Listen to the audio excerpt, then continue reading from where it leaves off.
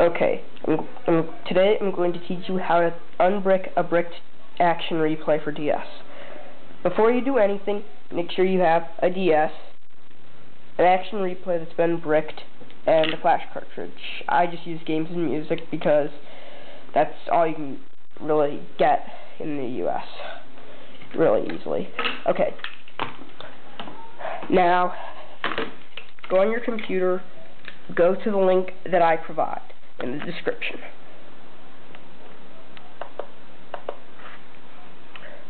It's going to tell you to download a zip file.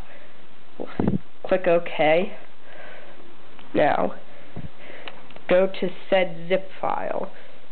It's going to have actionreplay.nds in it. Now, copy that. Go to my computer, go into your SD card or whatever for your flash cartridge. It'll be right about here. Then take out the SD card, put it in the flash cartridge, put the flash cartridge in your DS.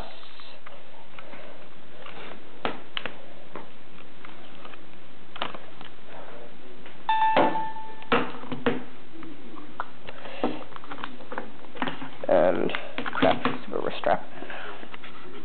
Get out your stylus. Go to the file that I gave you. Then when it comes to this screen, take out the flash cartridge and put in your action replay. I didn't do that, but amazingly, I can still use action replay using it. In fact, if you could find a way to save the codes, then you could actually have action replay on a flash cartridge. Well, at that point, you'd want to take out the flash cartridge and put in your action replay, and then update all your codes from the code manager.